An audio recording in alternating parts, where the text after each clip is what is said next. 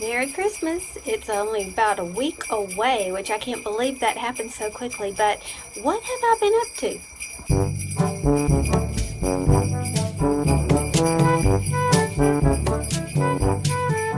Hey everybody, it's me, Margaret, and I am out here on my front porch with my wreath that I did last year. This was a store-bought wreath that I sort of enhanced, and I do have a video on working on this little guy.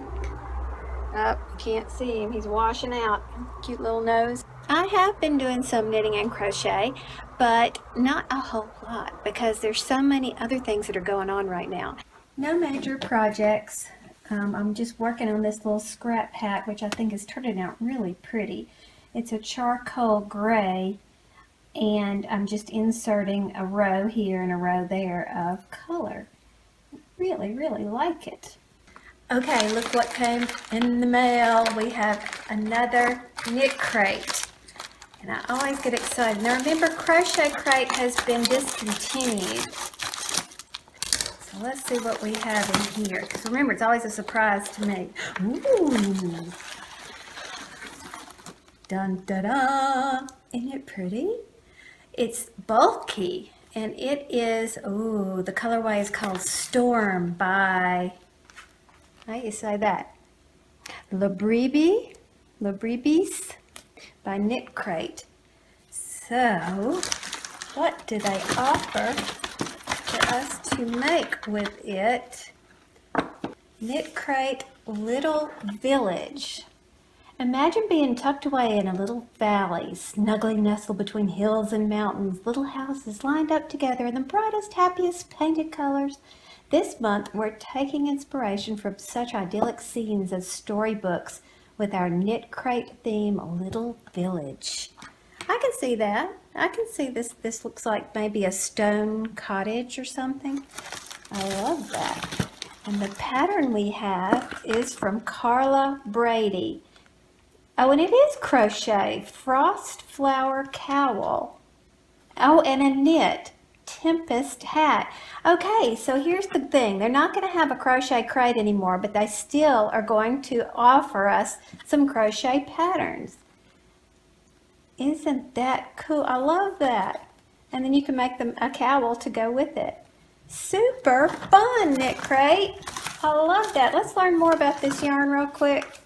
This is fluffy wool, 100% Peruvian Highland wool with a bulky weight. I love it. So, look and see if it's still available on KnitCrate. You can use that coupon code that I've got down in the description box below to get yourself 20% off your first order. That's a plus. So, it's fun. So, I was out and about shopping, and look at this knitting-themed wrapping paper from Walmart. There's some cables. Isn't that great? And no, I didn't buy any because I already had my wrapping paper for the year. And here's a little loom in the kids section. I think I've shown that before.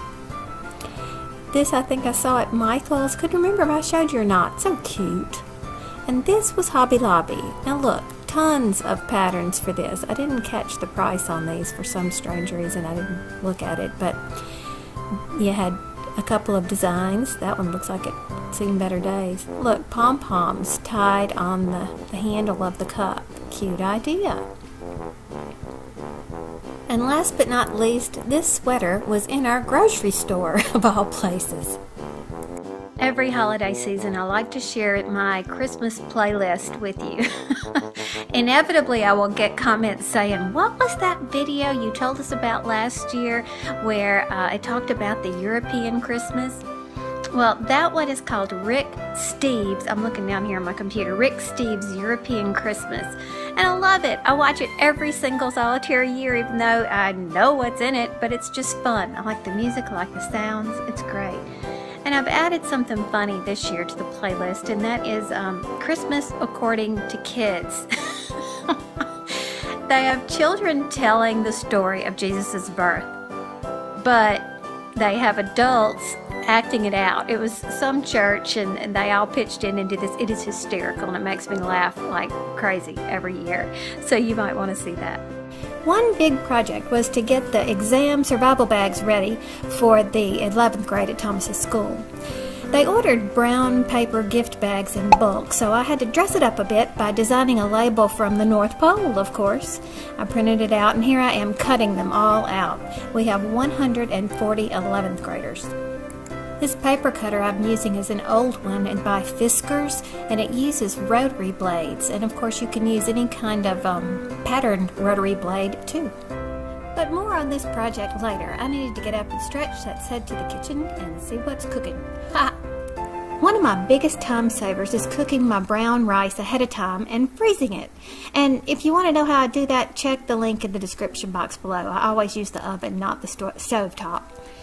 I checked the pantry, but I had no brown rice. But I did have quinoa, farro, and a tiny bit of white rice, so I cooked all that up in 3 separate containers. I had to look up instructions for how to cook the farro in the oven, but you know, all of that is pretty easy. If you don't know, farro is an ancient grain, not genetically modified, and it's delicious. Kind of tastes like a healthy version of corn. So not only did I get a jump on Christmas cooking, but I made room in the pantry too. And on the other side of the kitchen we have dinner, which is a very simple crock pot recipe, which is salt, pepper, paprika, olive oil on your chicken. You put it on top of onions and you sprinkle some garlic around there and you let it cook. My grocery store is catching on to the popularity of those food subscription services that deliver complete meals to your door for you to cook yourself. There's so much less waste with those things because they only send the amount that you need. Now this was a prepackaged slow cooker roast that I bought, and let's see what we have here. So the vegetables are packaged separately from the roast. That's good. But what the heck is this? I think that's a seasoning packet. And then the roast looks good. So I'm looking for some instructions here to see ingredients, maybe what's in that little packet. Don't see anything here on the front. And then on the back there are the instructions, and there are the ingredients. The ingredients don't look like what I would normally put. Don't like those chemicals, but let's give it a try. So it says a cup of water, got a little whisk there. Dump those chemicals in there and whisk them up so that they're well blended.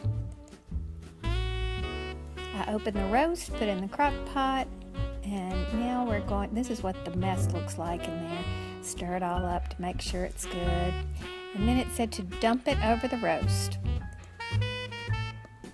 Then the instructions said, open the bag of vegetables and dump them all around the roast. But what? There's a whole onion in here. So let me set that aside. I chopped up my onion and the potatoes while I was at it, and put on the top and let it cook on low. Can't get much easier than that. And I hope it tastes good. I'll have to keep you posted on that. I have to glue on the labels that I cut out yesterday. I found this graphic from a site called beinggenevieve.com, and I'll link it below. It's just what I needed for 16-year-old boys. Festive enough, but not too cutesy. So I finished 144 bags with the little labels on them, stacked here with weights on them so that they'll be good and stuck. I went through about 2 glue sticks and a cup of coffee. Luckily my son helped me, but let me show you something I got to go in them. The TAC officers asked us, please do not give them too much sugar and stuff. So I found these balls on Amazon, and they worked out to be something like 50 cents a piece, maybe less than that. They're actually little puzzles, and they're different types of puzzles that are in there. It's about 3 different kinds, 4 different kinds. And then look at this. You know how wild socks are all the rage these days? These are a bunch of Argyle socks in wild colors that I got for like $1.25 a piece. Isn't that crazy? And while I'm in this room, this is the guest room, and look at all the stuff that I have to put back after the painting episode. And this is a painting Thomas did ages ago, and it hangs in the guest bathroom because I just love it so much. And look at tiny Margaret. That was me when I was little, and apparently going to Olander Mills to have your picture made was all the rage back in those days, because it turns out my husband had the same exact pictures done. So we mounted them and put them in matching frames so we can hang them up together. Alright, Tucker's out of town and Tyler's not ready to eat yet, so I'm going to give it a try myself. Everybody knows to use like a smaller plate if you have trouble with your portion sizes, right? That's an old trick. You know, we all tend to think, oh, it's very tender. We all tend to think we know what a portion size is, but we really don't. And this isn't a dieting tip. Well, I guess it could be a dieting tip. It's just my life. I mean, I just am very careful to eat not more than I need to when it comes to a portion size, right? All right, so I've got a little meat there. Let me get a potato, just because I want to taste it. And I'll get a carrot. And very tender, as with any crock pot thing. So let's see how this chemically seasoning packet is.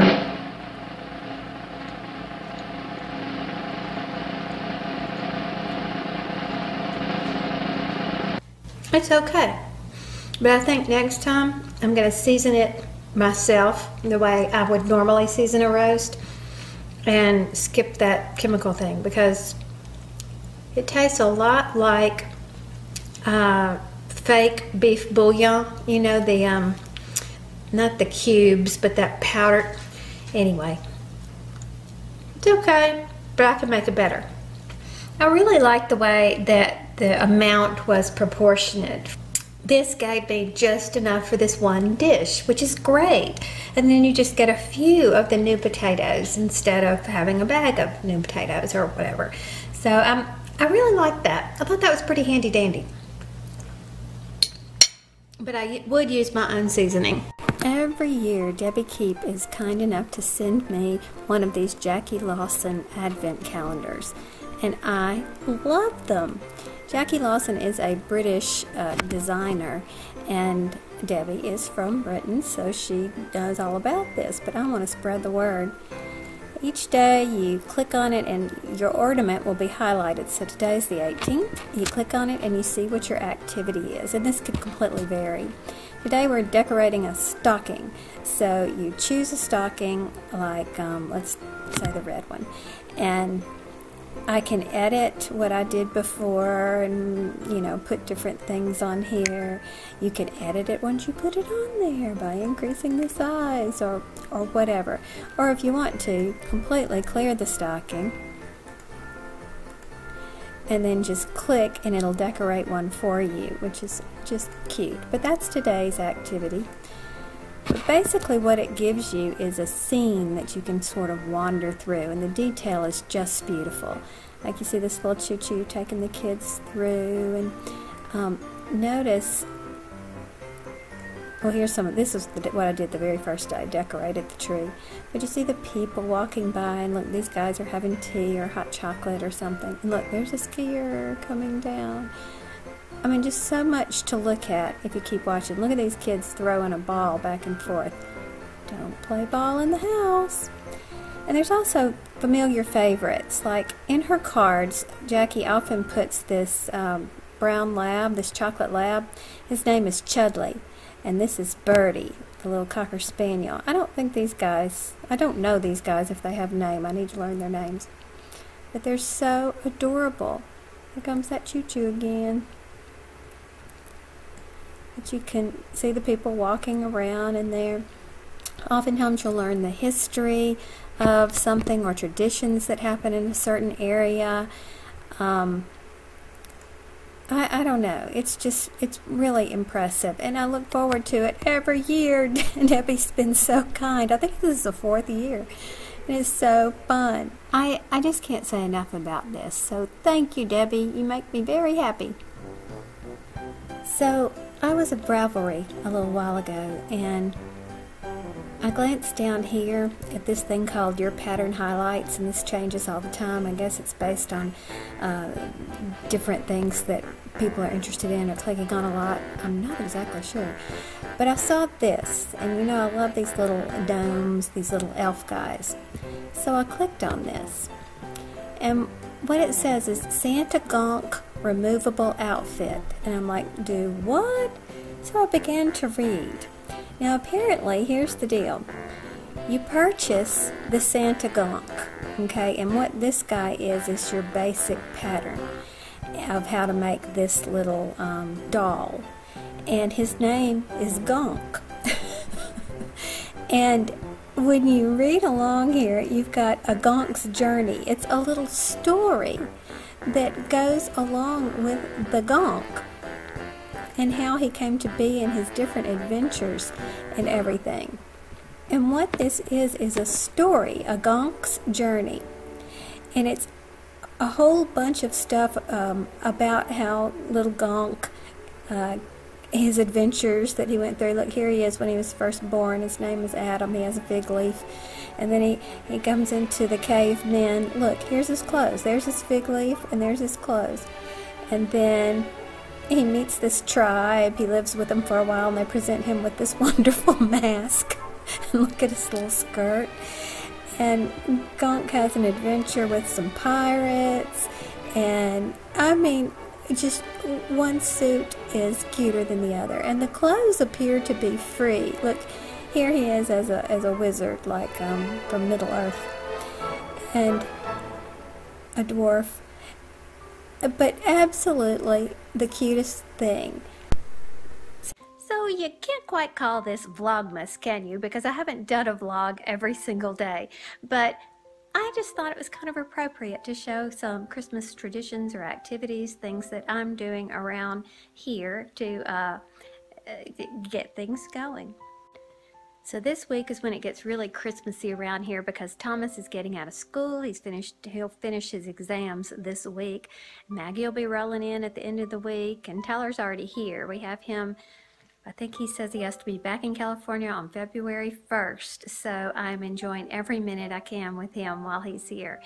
But in the meantime, I'll probably have to be doing a lot more cooking in the next few days as I start to stock up the freezer and everything with the goodies that I need while people are home, so they can just run in and get what they want, because we kind of all eat breakfast at different times as we get up differently. You know how that works.